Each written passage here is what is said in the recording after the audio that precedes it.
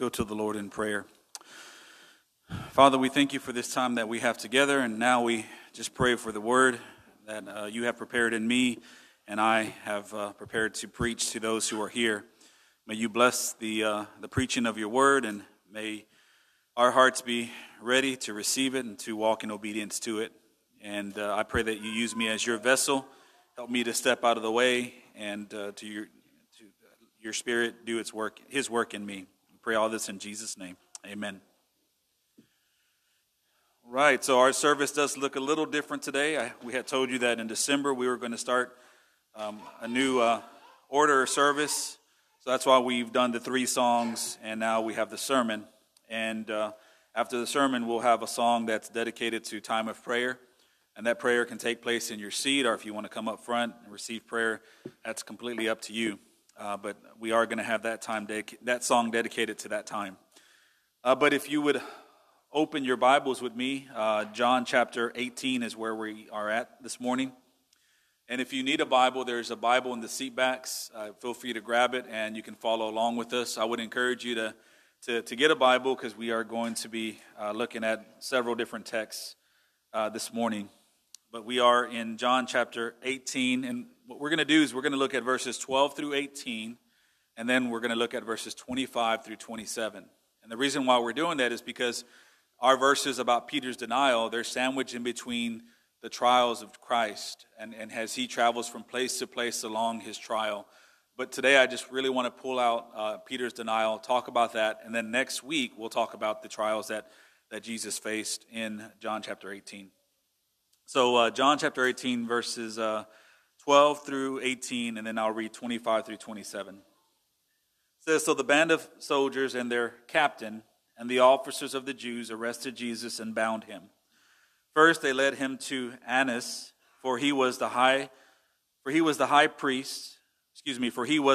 father-in-law of Caiaphas, who was the high priest that year. It was Caiaphas who had advised the Jews that it would be expedient that one man should die for the people." And then verse 15 says, "Simon Peter followed Jesus, and so did another disciple. Since that disciple was known to the high priest, he entered with Jesus into the courtyard of the high priest. But Peter stood outside at the door. So the other disciple, who was known to the high priest, went out and spoke to the servant girl who kept watch at the door and brought Peter in. The servant girl at the door said to Peter, 'You also are not one of this man's disciples, are you?' He said, 'I am not.' Now the servants and the officers had made a charcoal fire, because it was cold, and they were standing and warming themselves. Peter also was with them, standing and warming himself." And then we skip down to verse 25. "Now Simon Peter was standing and warming himself. So they said to him, 'You also are not one of his disciples, are you?' He denied it and said, 'I am not.'" Verse 26, "One of the servants of the high priest and relative of the man whose ear Peter had cut off asked, 'Did I not see you in the garden with him?' Peter again denied it, and at once a rooster crowed." That is the word of the Lord. Thanks be to God. So here we are. Our text is Peter's denial. It's a well-known passage by many, and yet there are so many things in there that are useful for us today, and so many things that we can learn from. Peter's denial is a tragic example of the human condition, and what I mean by that is a natural state of man, our sinful state. We know that the Bible is very honest with us when it comes to our sin. And the Bible tells us that all have fallen short of the glory of God. Not just some, but all. And like Peter, we have to be honest with ourselves, and we have to recognize that we have failed God. In a sense, we have betrayed him. Because that's exactly what Peter did in our passage. He betrayed God, and we are like Peter. We have betrayed him because we have sinned against him. We have done what we think is right in our own eyes versus what God says is right in his word. And we continue to do this. We do this all the time. And, God has required us to be holy as he is holy. That's the standard in which we are graded against. And we have to be honest with ourselves and say that we have all fallen short of that. That says a lot about us and how much we have in common with Peter. Peter's one of those disciples that usually speaks first and thinks later, right? And how many times do we see that in ourselves? How many times do we regret saying something before we actually thought about it or prayed about it? We can see our own actions, behaviors, reactions in Peter. He's very quick to speak up, and that's just like us. We fly by our emotions, and Peter seems to be that type of personality. So for us, we can relate a lot to Peter and how he interacts with Christ and the other apostles in the Bible. But if we're going to be like Peter in a sinful way, then we also have to rejoice in the fact that we are like Peter in the sense that God gives us grace, right? Because we can see it in Jesus' interactions with Peter, the grace that he gives to Peter, and we can see it how even as Peter is restored later on, we can see that there's grace upon grace that is available to Peter. And if that's available to Peter, we also have to recognize that as Christians, those who have professed Christ, who have placed their faith in Christ, that same grace is available to us. And that's a blessing, right? Amen? That's a blessing because every single day we're Peters. We make mistakes. We fall short of the glory of God. We speak first, think later. All those different things. And we all need that grace upon grace that is available to us. So today, what I want to do with you is I want to look at Peter's denial from John's perspective. Okay? We're also going to take a look at other perspectives too, because there are some things that are missing that are very vital. They're missing from John's account that are very vital to the whole story and understanding what exactly went on here in this denial. But the purpose of us looking at this denial is to see how it happened. Anytime there's a sin, anytime there's a mistake, I've spent 20 years in the environmental health and safety field, and the bulk of my job is investigating incidents and investigating injuries. And every time something bad happens, there's a chain of events that are waiting to be identified so that you can find a root cause. And once you find that root cause, you can understand how it happened. And that's exactly what I want to do with you today. I want to look at the scriptures and I want to identify all these chain of events that happened to reveal how it was that Peter denied Christ. But then the reason why you do that is the reason why you uncover the root cause is so that you can identify things to watch out for. And I want to do that with our text too. I want to identify things that we need to be watching out for. And then lastly, I want to determine what it means that we have all betrayed Christ, but yet there is grace upon grace that is available to us. I want to end the sermon that way because it's so encouraging. So first, let's look at our passage and let's identify what led Peter to deny Christ and things that we need to watch out for. So as we look at our passage, the very first thing that we'll see is that Peter was overconfident. And that's where we need to start. He was overconfident in himself. When Jesus tells the disciples about his crucifixion, it was Peter. Peter's the one who boasts about his projected commitment to the Lord. And we can see that by turning to Mark chapter 14. So hold your place there and then turn back with me to Mark chapter 14. And I want to read verses 27 through 31 for you.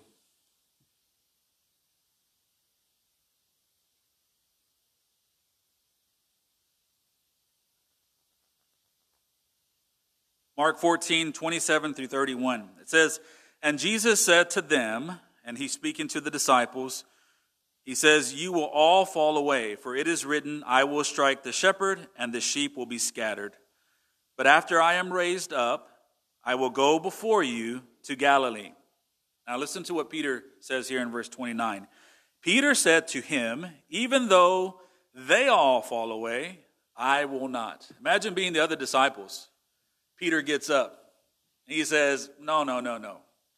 Even though they're all going to fall away, I'm going to be with you all the way, Christ. I'm going to be with you all the way, Jesus. Can you imagine their reaction and how when they heard those words? But then he continues. He says in let me read 29 again, and I'll read through it. Peter said to him, even though they all fall away, I will not. And Jesus said to him, truly I tell you, this very night, before the rooster crows twice, you will deny me 3 times. But he said emphatically, if I must die with you, I will not deny you. And then they all said the same thing.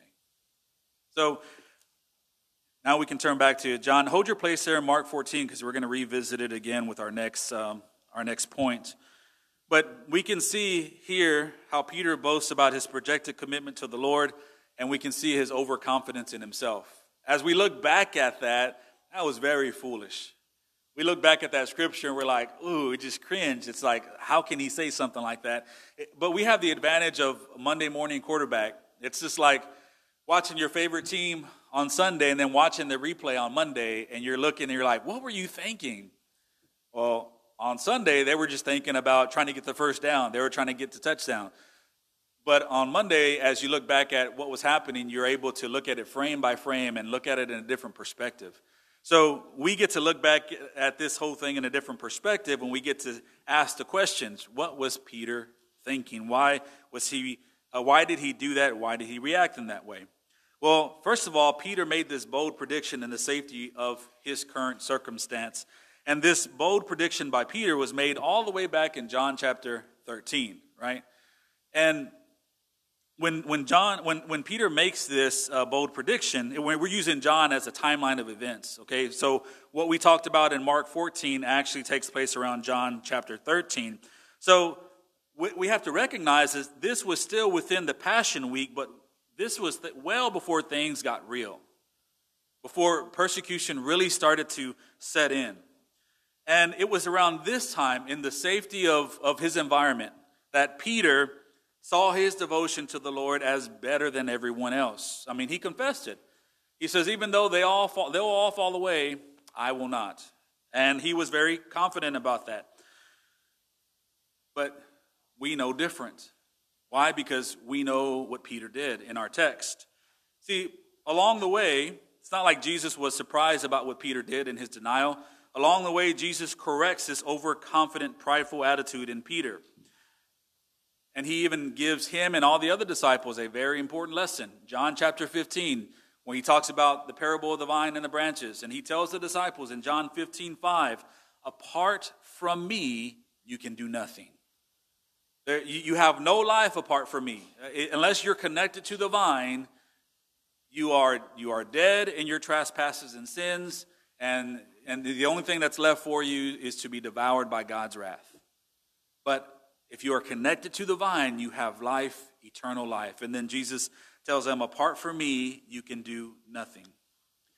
See, it wasn't until after Peter denied Christ that he found out where his true worth came from. Just like Peter, you and I, we are tempted to be overconfident.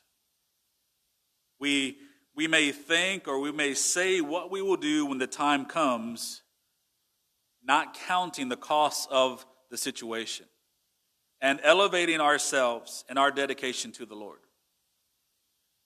It's easy for us to say something when the situation is safe or when the circumstance is safe. It's a different story under fire. It's a different story facing persecution, facing loss. And we have to recognize that, and we have to understand that it does not pay for us to be overconfident because, number one, we sound just as foolish as Peter did. In fact, we need to do the opposite. We need to wait on the Lord, and we need to be confident in Him and not in ourselves. See, many see themselves as a person like Moses. We go back and we read the story of Moses, and you may look at that story and try to relate to one of the characters in that story. And I think many people go towards Moses, and they think themselves as a great leader or a great convincer, a great person, whatever the case. But if we are honest with ourselves, we are not like Moses, but rather we are like the stubborn and unbelieving Israelites. That's kind of who we exemplify. Because think about it, look at your own life.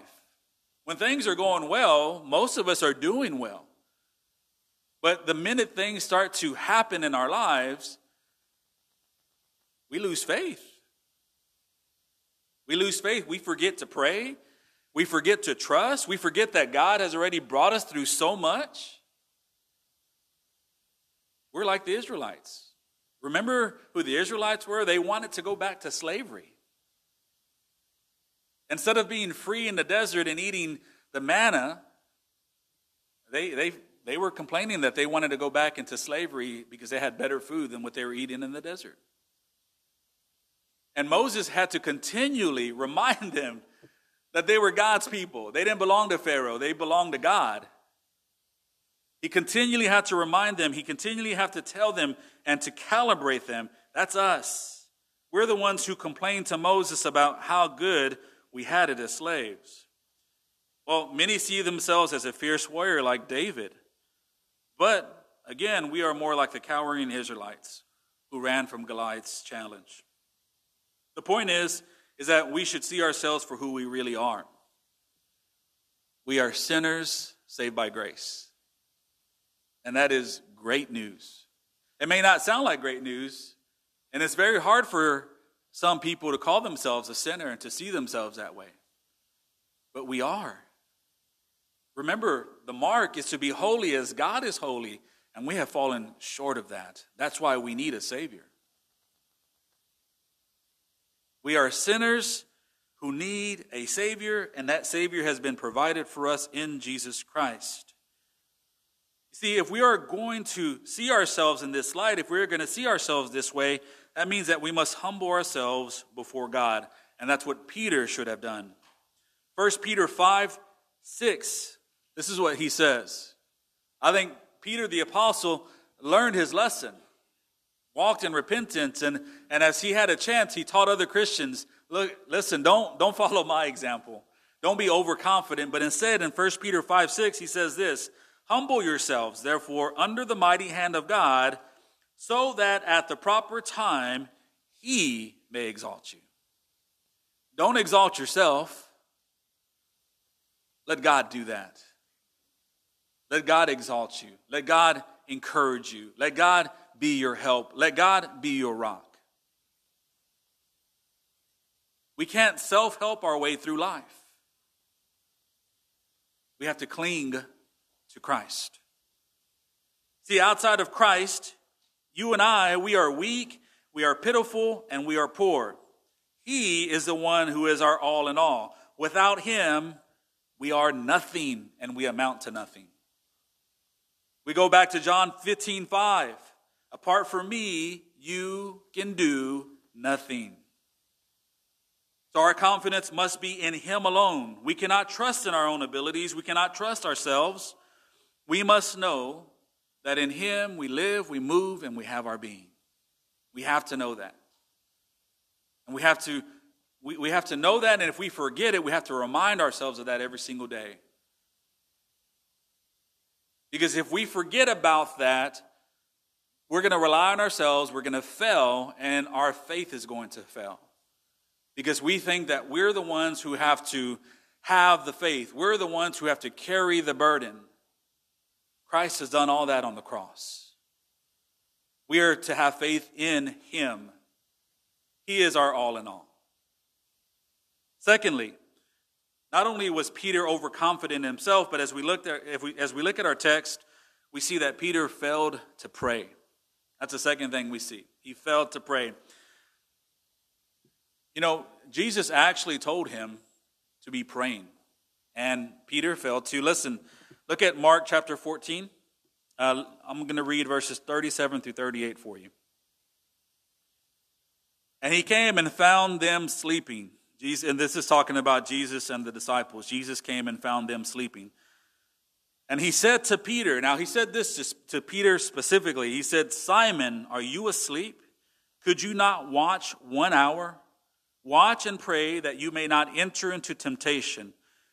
The spirit indeed is willing, but the flesh is weak. Now, there is no denial that this was spoken to Peter and that Jesus told Peter to be praying. He said that specifically to Peter.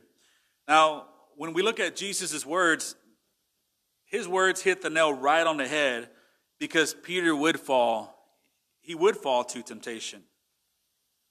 He would fall to an unhealthy sense of pride in himself. And he would find out how how weak his flesh is.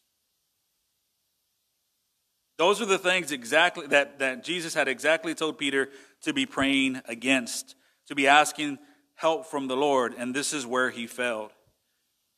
See, Peter was warned to be in prayer for the coming temptations that he would experience. But instead of praying, what did Peter do? He slept. Peter gave in into his sleep. Now, many of us have been extremely tired. And I'm sure Peter was tired. Many of us have been so tired that all we can think about is our bed, a nice, comfortable pillow, and a big, thick blanket. Just curl up in bed right now and go to sleep. It sounds good right now with this weather and everything, right? And we think, well, my body is tired. I have to do this. And Jesus is saying, no, fight that at this moment. Because what you're about to face is extremely difficult. And you need to be in prayer, Peter. You need to be in prayer. See, Peter's struggle is something that is common to all of us. Our inner being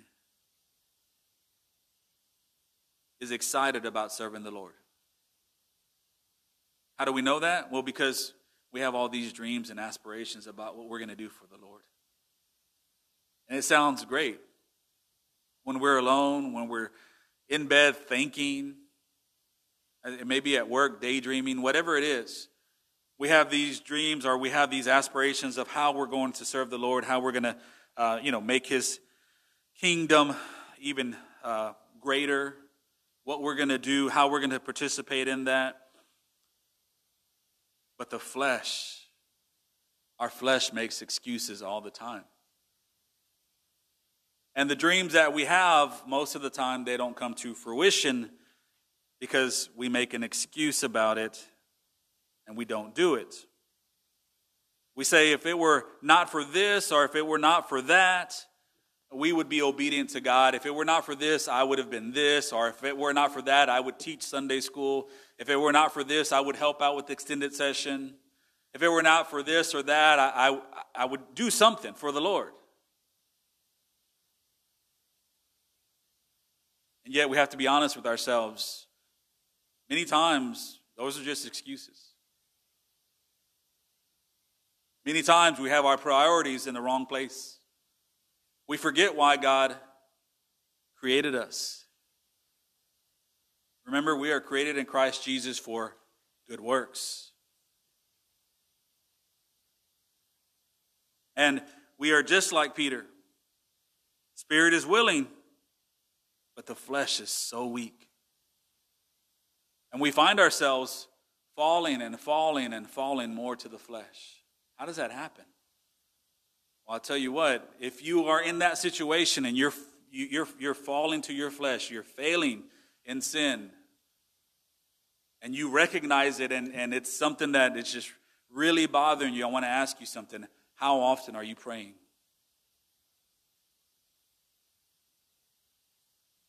Are you spending time in prayer with the Lord? Or are you trying to get through this on your own?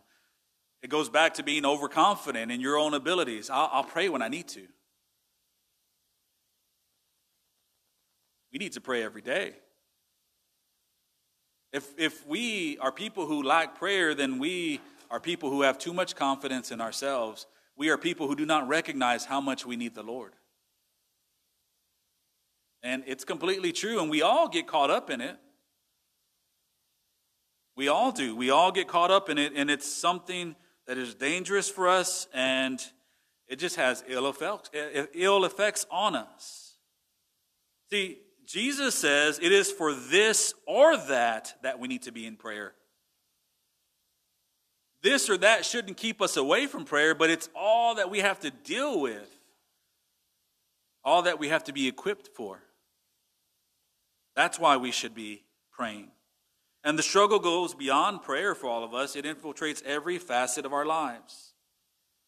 See, too many times we are like Peter and we fall into temptation to do other things rather than pray, rather than serve the Lord. There's always something to do. There's always somewhere to go. There's always someone to, I would say, talk to, but really it's correspond with, because really we don't talk to each other as much as we correspond with each other now. Right? Back in the day, you used to want to talk to somebody, you pick up the phone and you talk to them. But now we're behind our screens and we're texting more than we're talking. Or we're posting more than we're talking. So there's always something for us to do. Well, we are like a vehicle who is running on a single tank of gas without ever filling up. You ever try to do that, see how far you can go on a tank of gas? You get down to the very, very, very end and you know you need to stop and get some gas before you run out. That's us. We're trying to do everything we can and then we'll pray. It's like, well, let me exhaust myself. And then when I really need the Lord, I'll go to him in prayer. But is that really the way it's supposed to work? I don't think so. Jesus says, pray without ceasing. In other words, come to the fountain all the time. It's open for you. Fill up anytime you need. It's available to you. Are you hurting? Pray to me. Are you needing? Pray to me. Are you sick? Pray to me. Are you overwhelmed? Pray to me. Seek me, and you will find me. This is what we are commanded to do. Peter failed to do it in this situation, and look what happened. Whenever we sin against God, whenever we succumb to our weaknesses, to our flesh, it's because we're not people of prayer. We need to pray to the Lord, not at the last moment, not when we really, really need it. We need to recognize that we need it all the time. Third, we see that Peter validated his sin.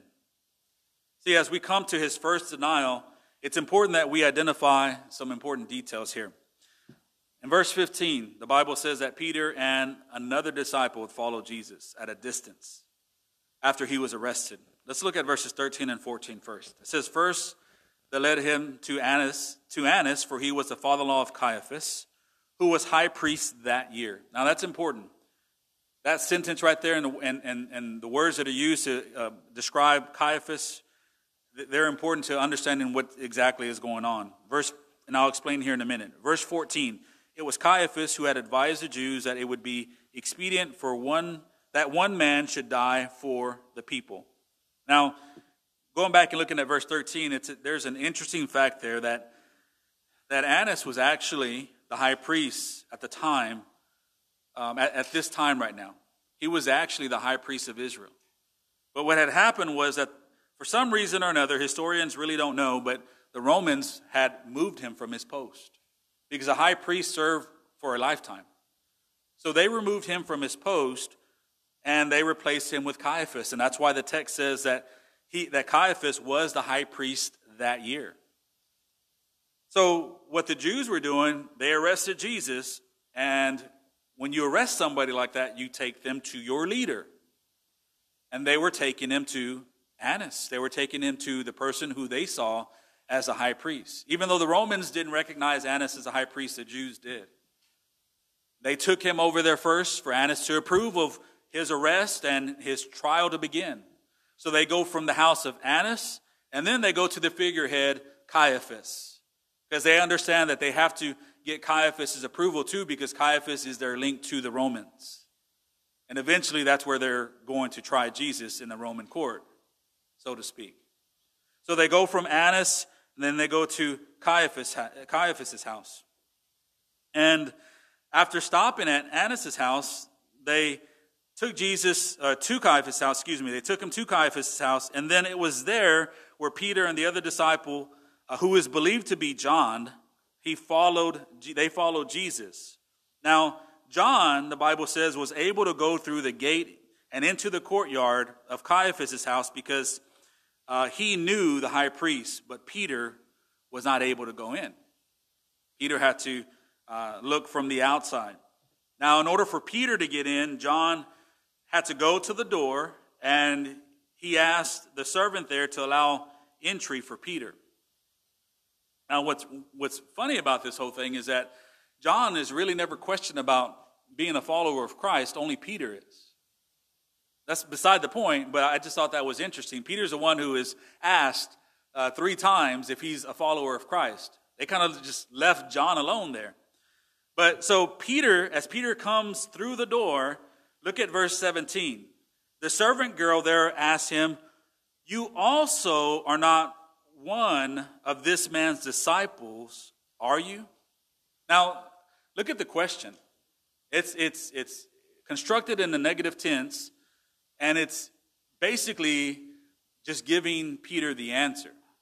It's almost there's no pressure to this question.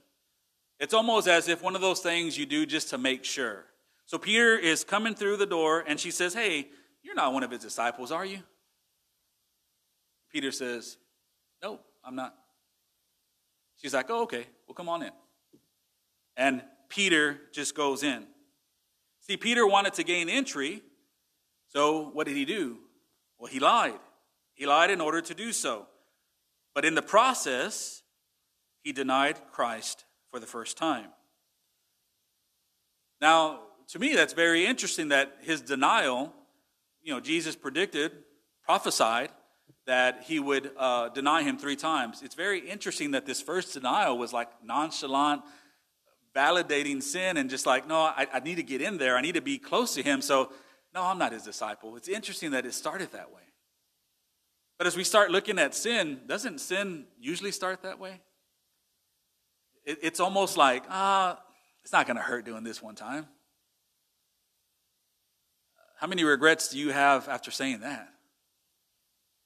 I know I have plenty. But you see this validation of sin from Peter.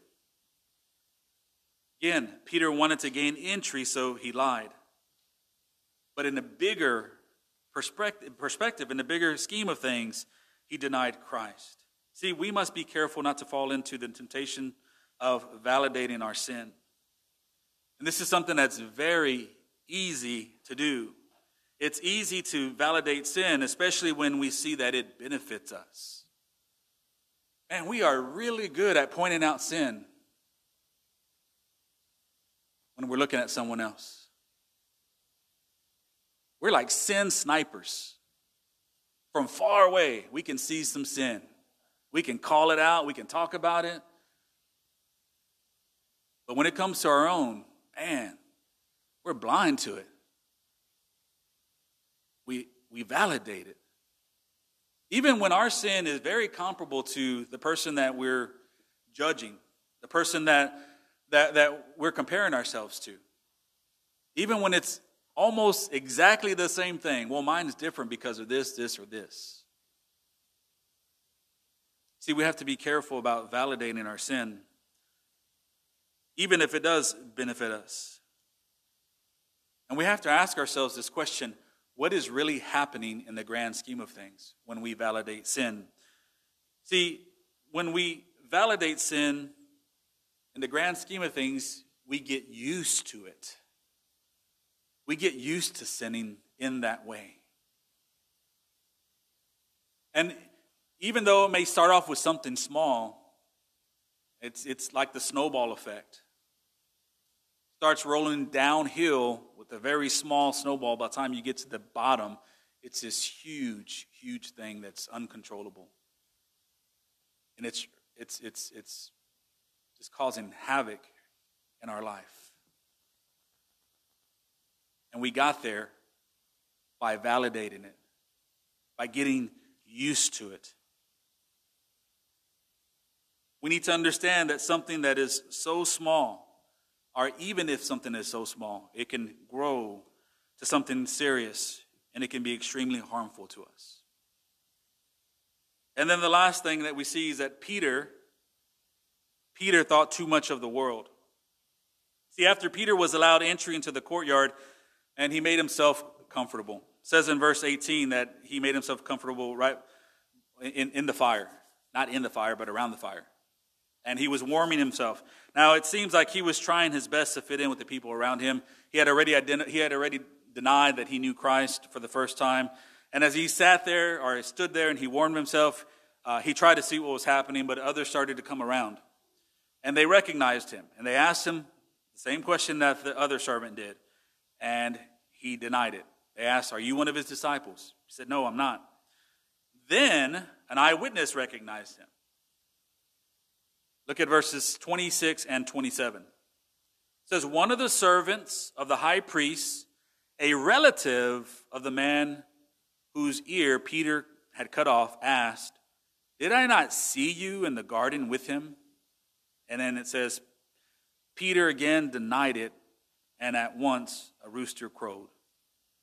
Now, when you read that, it's just what it is. John just puts it the way it is. And Matthew does a better job of describing exactly how Peter responded to that. I want to read Matthew 26, verse 74 for you. This is a better depiction of Peter's tone whenever he's asked the last question. It says, "Then he began to invoke a curse on himself, and he began to swear, 'I do not know the man.'" So it wasn't like, the last one wasn't like, "Oh, I don't know him. No, you're mistaken. I don't know him." I mean, Peter, he was enraged. He got upset. The Bible says that he began to invoke a curse on himself, and he began to swear. Maybe he sweared about Christ. Maybe he said, "I don't know that explicitive man." We don't know. But we know whatever he did, it tore him up, and he sinned greatly against the Lord.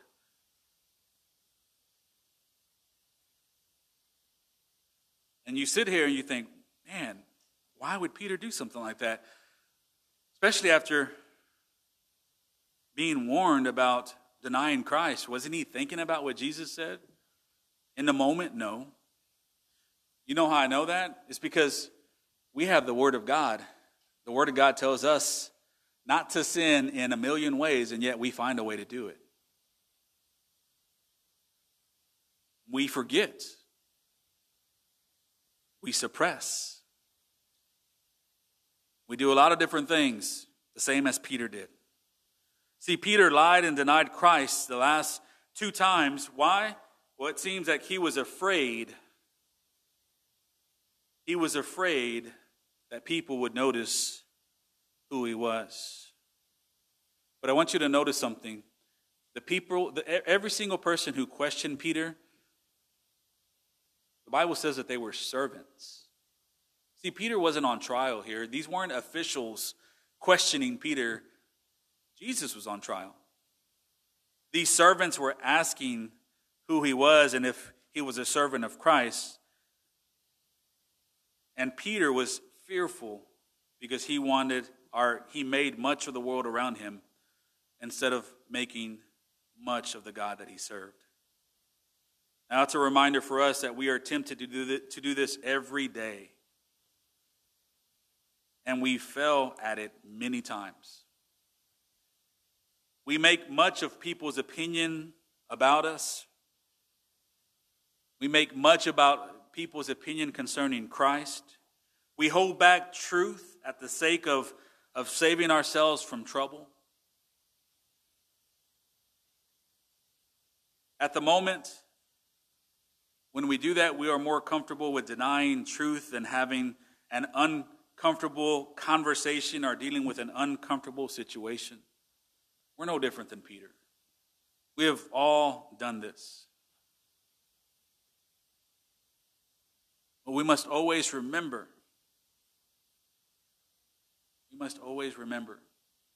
that he who is in us is greater than he who is in the world.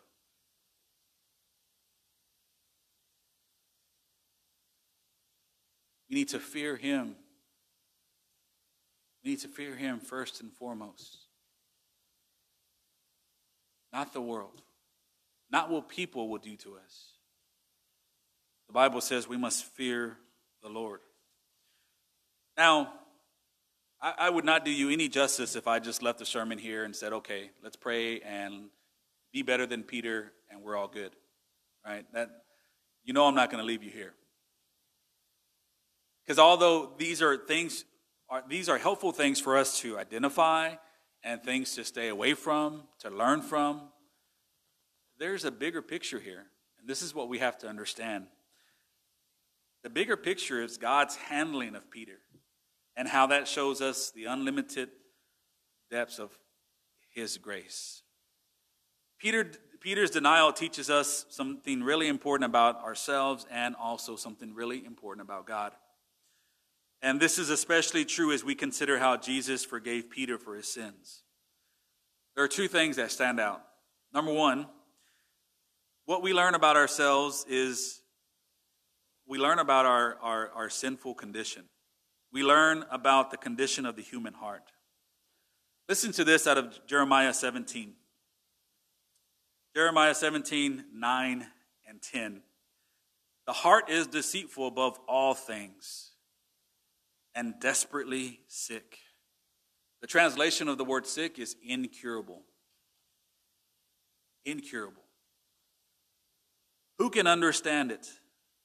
I, the Lord, search the heart and test the mind, to give every man according to his ways, according to the fruit of his deeds. Tell you what, that is a frightening passage. It truly is. If you believe God at his word, it's a frightening passage. There are two terrible things said in this passage about us that we should be concerned about. Number one, it says that we have a desperately sick heart, and it's meant to be incurable. In other words, we need a new heart. That is extremely alarming. Just think about it. If you're alive today and you go to the doctor and the doctor says, you need a new heart. You're not going to live unless you get a new heart. Then you understand the whole gravity of that situation. Spiritually speaking, our hearts are wicked. That's why it's unsafe and unwise to follow your heart. Your heart will lead you to sin. And God says here in Jeremiah 17, the heart is deceitful above all things and desperately sick. Who can understand it? And then he says this in verse 10, I, the Lord, search the heart and test the mind, to give every man according to his ways, according to the fruits of his deeds. See, if it were not for God giving us a heart transplant, and if it were not for God judging us according to what Christ has done rather than our sin, we would be in a terrible predicament. When we see a passage like that, we need to worship and praise the Lord for what he has done for us. Because otherwise, if we did not have Christ, otherwise God would be searching our hearts. He would be testing our minds, and we would receive the due punishment of our sins. But he has not done that. He has decided to give us grace upon grace in Christ. Second thing we learn is we learn something about ourselves, and then I said we learn something about God. What we learn about God is the kind of people he died to save. Now, I know that sounds like it's about us, but it's really about God. Romans 5, verses 6 through 8 says this, for while we were still weak, at the right time, Christ died for the ungodly. For one will scarcely die for a righteous person, though perhaps for a good person, one would dare even to die. Verse 8, but God shows his love for us in that while we were yet sinners, Christ died for us. See, the greatest claim as Christians isn't that we are good people. That is not the greatest claim. I know you, you know me, and there are many things that we don't agree on, but there's one thing that we can agree on. Neither one of us are good people. Amen? So that's not the greatest claim that we have, that we are good people. The greatest claim that a Christian has is that he or she are sinners saved by grace. That is the greatest claim that we have. We have all betrayed Christ. We have all gone our own way. We have all sinned against God. And yet he offered Christ as an atonement for our sins. And to that we should say amen and amen. Peter's denial of Christ brings to mind what John says in his first chapter of this gospel. He says this in John 1, verse 16, and this is beautiful. This is definitely one of those passages that I'm going to find somewhere to put. From his fullness, we all have received grace upon grace. And I want to end the sermon this way from R.C. Sproul. He says this about what we're talking about right now, this grace upon grace. He says this about Peter's denial and God's reaction to it, or how God handled Peter. It says he had no need to die for people who are sinless, for there are no such people. He gave himself for people who have it in them to betray him, people like you and people like me. However, he will never betray those whom he sets his love on, but will love them faithfully for all time. Praise God. We are going to end our service with a time of prayer. And it is in this time of prayer that our praise and worship team is going to come up here, and they're going to play a song. This gives you time to think about what has been preached on, what has been said. You can pray in your seat. If you'd like to come up front, you could pray.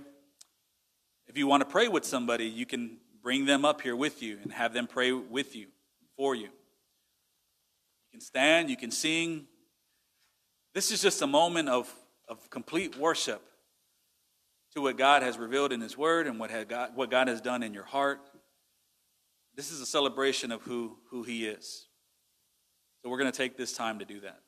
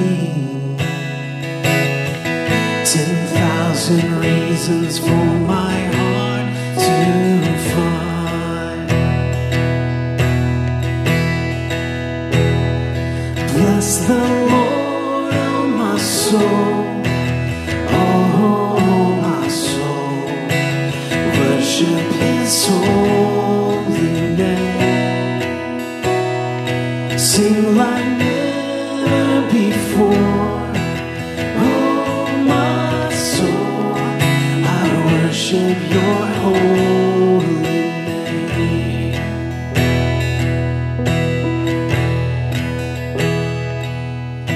And on that day when my strength is failing, the end draws near and my time has come, still my soul will sing your praise unending. 10,000 years and then forevermore.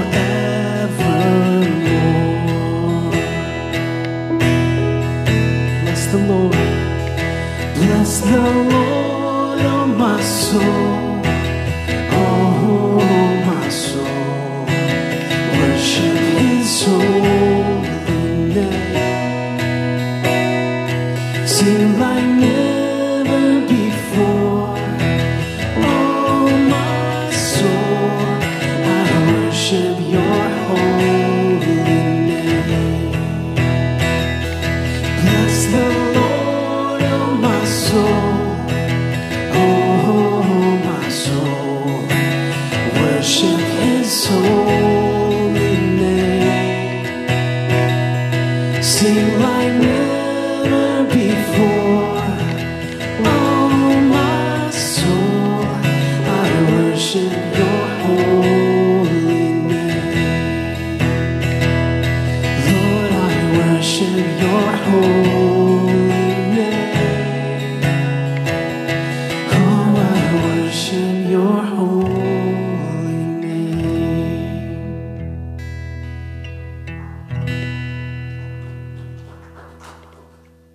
Father, we come before you and we thank you for this worship service. And we thank you for the word that was preached, the word that was shared through your Spirit, how your Spirit has spoken to our hearts. We are like Peter in many ways, and there are many pit holes that we step into. There are many things that we forget that are vital to our Christian life. We just pray that you help us to remind us of those things, and that you keep us from the evil one, that we may not sin against you. We ask that you help us to be obedient to you in word and in deed, and to bring glory to your name. But most of all, we thank you as we look at Peter and how he exemplifies our human condition and our heart. We are so grateful that you saved a people like us. We are so grateful that while we were yet sinners, your Son gave his life for us as a ransom, that we may be saved through his blood. We celebrate that, and we thank you for that in Jesus' name. Amen. Right. I think my son is ready to go.